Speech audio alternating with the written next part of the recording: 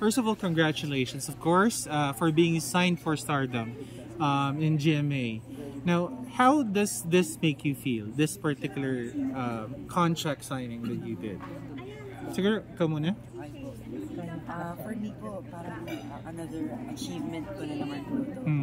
And I think dito na din po magsastart yung new journey ko and kung paano rin po maipapakita yung talent ko sa GMA naman. And you, dear? Ako naman po, I think this is a new chapter sa life ko and especially sa show business career ko. Kasi GMA is, again, one of the biggest network here in the country and to be part of it, like officially part of it, really, it's a big blessing po sa amin, lalo na sa mga kagaya ko na buong-isa pa lang po sa industry. How about you, dear? Ako naman, ever since kasi pangarap ko na talaga maging part ng GMA. So, una, nagtitry ako pero hindi ako nakakuha. Tapos, na-discover ako. Tapos, pinatry ako dito. Nag-audition ulit. Tapos, naggumawa ako ng serye. So, hindi ko talaga siya in-expect. Now na nandito ako, sobrang naka-overwhelm. Hindi pa rin ako makapaniwala. At the same time, sobrang thankful. Siyempre kasi, bago diba? Hindi ko talaga inakala siya na mangyayari sa buhay. How about you, dear? For me po, yung feeling na nag-sign ako with GMA, super grateful lang po talaga kasi it's something really far from what I do. And syempre, medyo na-pressure po kasi I know there's a lot of challenges that Yes. And you, dear? How do you feel now that you've signed with GMA? Siyempre po, sobrang saya ko. Sobrang blessed po kasi binigyan naman po pagkakataon ng at makapasok dito sa GMA na dati pinakapangarap ko lang po. Iyak na ba ako? Pero yun po, sobrang saya. Kasi binigyan po nila ako ng chance. Nagtiwala po sila na kaya ko. Kaya kong umaking, kaya kong sumayin, kaya isip. And tinutulungan po nila ako mag-improve yung talents. Alright. For me naman po, of course, I'm very honored po. Very happy kasi lalo na po nung nag-sign po ngayon. Sobrang pasalamat ko lang po na they trusted me. And syempre po, this is only the beginning po of my or our journey po. So of course, hoping din po na maka-work pa po sa iba po pong mga projects. And ngayon po, hindi pa rin po ako makapaniwala ngayon. But very happy and very grateful. Some of you are relatively new, but what would you like to do in like the near future in order to, of course, further your career as an artist? Siguro, sa'yo na din tayo mag-start? Ano po ulit yung question? What would you like to do? Do you want to act or like appear in certain dramas, or do you want a singing career or dance on stage? What's your passion as an artist? To be honest po, nagsimula po talaga ako sa singing. I joined several singing competitions po. I mean, kahit saan naman po. Pero siguro po sa singing po talaga yung forte ko. Pero sa mga acting po, kahit sa comedy or kahit saan naman po, I'm very easy to work with naman. So, any particular art form would be okay for you? Okay. How about you, dear? Sa akin po, siguro po acting. Nung una po talaga, hindi ko sabi sa sarili ko, hindi ko po kaya ma-acting. Hanggang sa nag-workship po ako, natututunan hanggang sa napapamahal na po ako sa acting. Hindi naman po kagalingan, pero masaya po ako na nakikita ko yung sarili ko na nag-i-improve po ako sa So, ano tingin mo yung forte mo as far as yung genre ng acting goes? Are you more into drama, you think? Or, okay. Madali kang umiyak, ha? Kanina. So, ganun ba yung parang, gusto mong maging path, ganun? Yung parang dramatic actress? Parang siguro, kapag aaralin ko po talaga ng sobra, yung drama. You look like Bea daw, sabi ni Nes. Hala Okay. na yan ako. Thank you po. And Christine Hermosa. Ayan. And how about you, dear? Anong particular forte ang gusto mong ma-improve pa? For me po, of course, I wanna improve on acting. More on acting po talaga kasi parang yun po talaga yung pinasok ko dito. That's what I wanna improve in. But I'm a figure skater po. So I think I'm good at expressing my emotions Through dance and performances. performing and dancing. Will you be part of that skating show that they are planning to launch? Nakikita na natin ngayon ang mga artists to look forward to. How about you, sir? Kung anong gusto kong Yes. improve. Yes. Would you like to sing, act, or I dance? think lahat naman ng kaya Wow. kong gawin, gusto ko siyang i-improve. Kasi hindi gusto ko nga i-improve eh. Gusto ko, Pero may nakikita ka ba na you'd perform well if you were in this particular kaya specific. Siguro acting. acting? Yeah, tapos improve na lang yung iba. May experience ka na ba previously sa mga stage plays or school? School wala, pero serye yan. On a series? Okay. Yun, you also, no? Nagmano po ka na din. Oh, wow. Okay.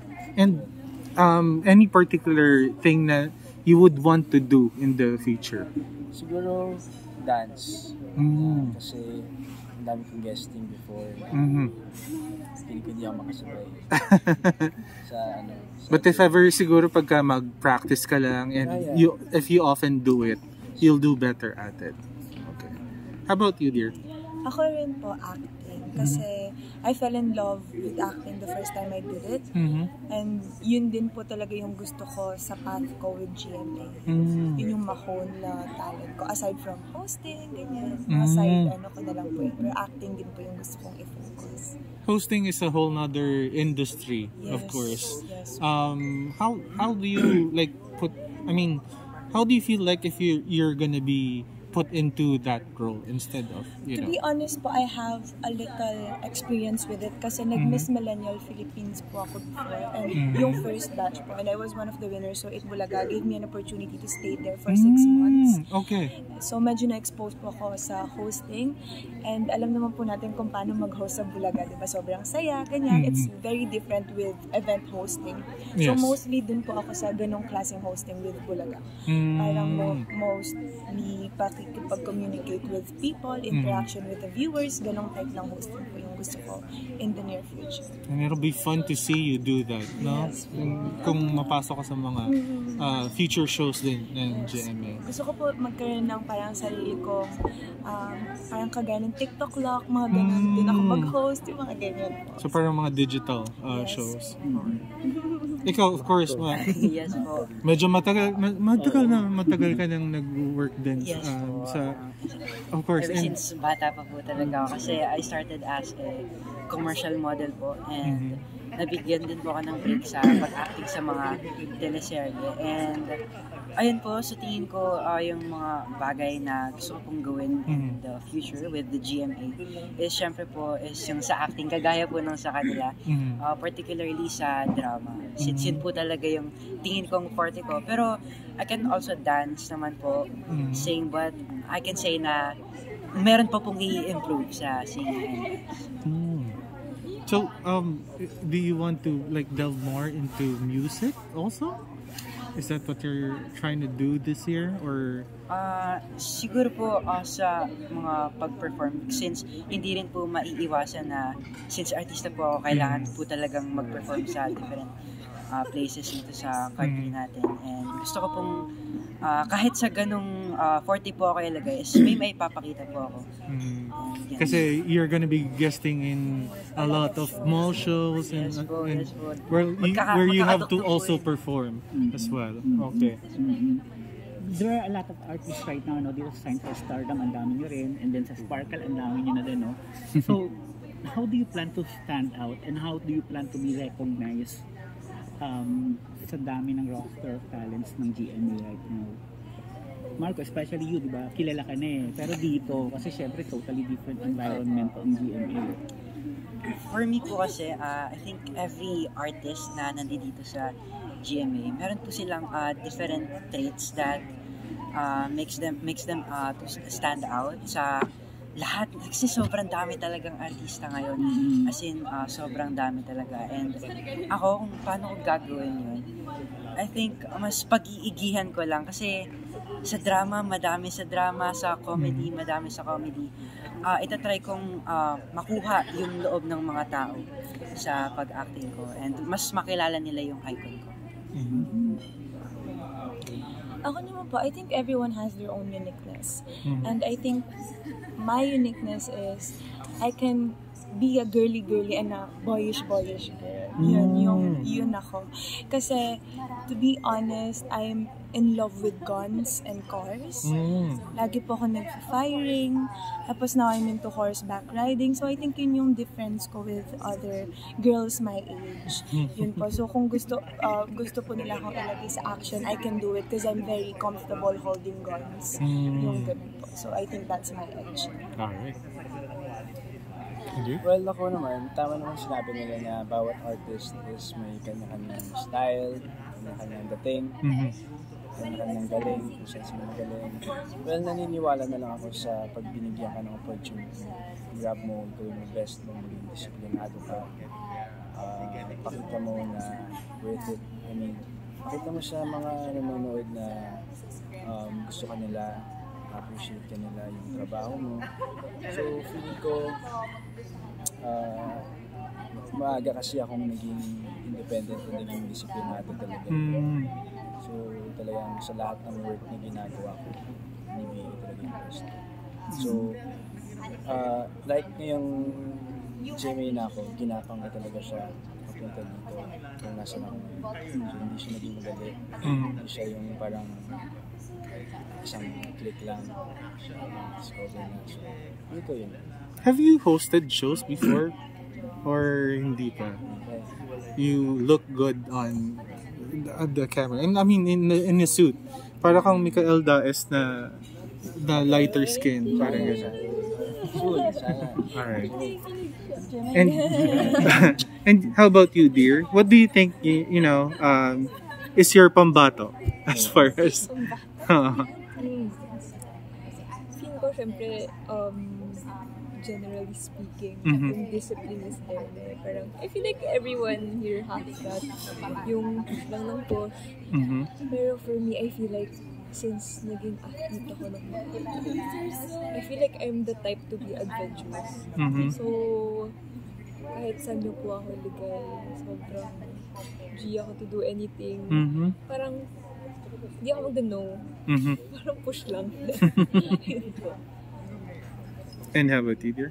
Sa akin po, halos pareho po kami natin Hailey. Kasi bago po ako pumasok sa GMA, talagang boyish po ako. Yung mga suotan ng mga jersey, mga ganun. Tapos nasa labas ako nakatambay.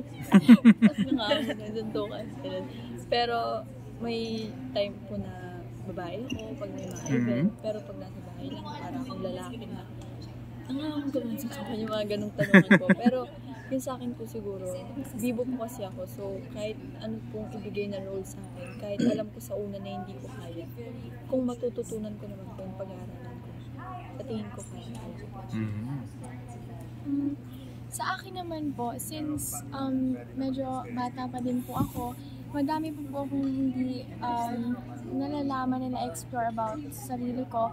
Siguro po, as time goes by, may ano pa po. Pero siguro po, ngayon kasi, lahat naman po talaga, mga beliefs nila, principles, that's what makes them unique. And siguro po, kasi lahat naman siguro lahat naman po ng nagtatrabaho, ng artista, kahit sino, may disiplinado na, mahal yung trabaho nila. And siguro what makes me unique naman po is yung mga pinangahawakan ko na beliefs ko and siguro singing po talaga. Kasi hindi lang po ako, I mean may iba't ibang genre naman po sa singing, pero ako po kasi talaga more on bilitera po talaga ako And I think that's what makes me unique.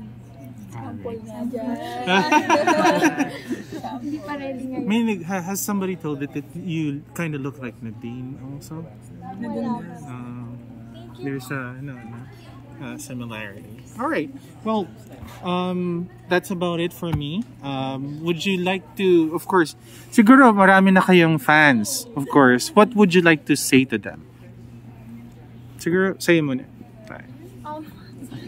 Ang akin lang naman po is it's very important po na kapag ginagawa mo yung isang bagay, make sure na gusto mo talaga siya and you have the passion for it. Kasi katulad po nito, sa pag-artista, syempre po nakakapagod po talaga, may school pa po. So kailangan talaga dedicated ka. Alam mo na yun talaga yung gusto mo and passion mo para talaga mag-give mo yung best mo sa lahat. Message to fans also. Ayun yung tanong, babe. Diba yung motivational Oo, naging motivational ko. Sorry naman. Sorry.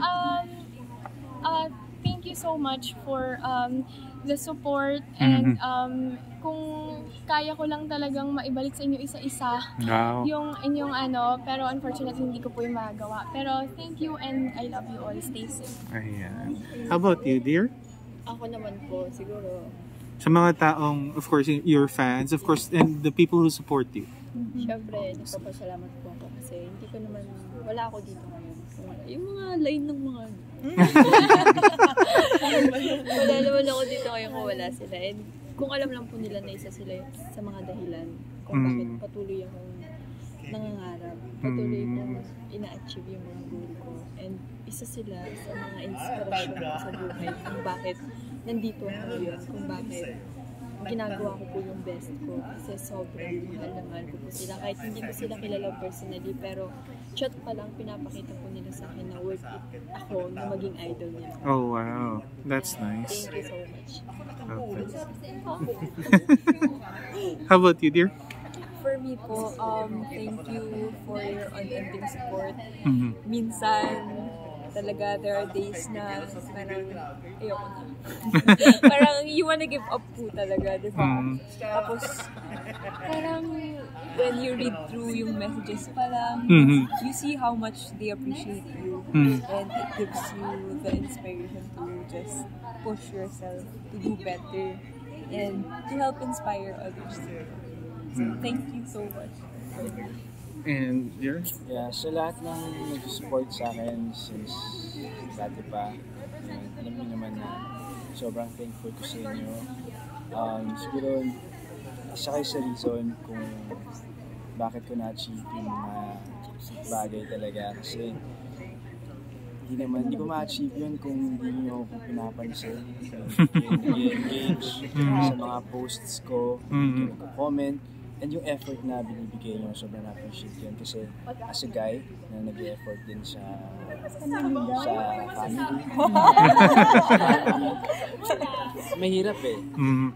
And then yung mga nag-support sa akin, gumagawa sila ng mga TikTok, mga pictures, nag-set sila ng gathering. So, oh wow.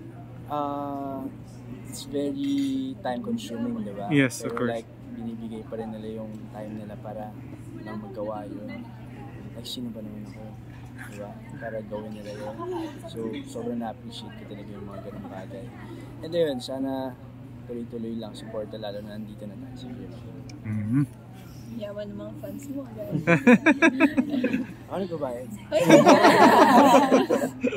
You, dear? Ako rin, same with Dustin. I would like to thank them kasi since the start po, kasama ko na sila and up till this day, like 5 years ko sa show business industry. Since nung Miss Millennial ko, even nung nag-stop po ako nung pandemic and nung nag-apply po ako sa pagiging FA, pagbalik ko nandun pa rin sila. Oh, wow. So talagang they made me realize na true love exists. Wow! Totoo yun. Sila, nag-realize kasi kung tutuusan, hindi siya kagaya ng relationship na every time kayong mag-update, kumain ka na, ganito, ganyan. Unconditional love. They taught me that, unconditional love. So I'm really, really thankful. Kagaya na yung sabi ni Dustin, yung pagbibigay nila ng effort, even nung pandemic po, pinapadala nila ako ng food. Kapag nasa set ako, papadala nila ako ng food. Parang sila yung nagbigay sa akin na meron kang place sa mundo. Nag-realize sa akin ng girl. So I am really grateful and thankful to you guys. I love you all. Ganyan. So, ayun, syempre ako, same lang. Sobrang taos-pusong pasasalamat ko sa inyo guys. Kasi, simula pa lang ever since Nathaniel pa lang, andyan na kayo, and marami ng fans club na nabuo, and hindi ako makikilala kung sino ako ngayon kung hindi dahil sa inyo. So, sobrang thankful ako sa effort na binibigay nyo. Yung effort na panonood lang ng mga live ko, yung effort na pag-comment lang, yung simpleng pagpindot lang ng like, sa dami na rin ng mga nabubuong mga sumusuporta sa akin. Mas nakikilala ako. Sobrang thankful talaga ako. At sana nga soon magkaroon ng gatherings man lang. Kahit sana man lang soon para man lang maiparamdam ko sa kanila na sobrang thankful ako sa kanila, hindi lang by words. Yan. Pasalamatan natin sila in person. Thank you so much, guys. Ayun.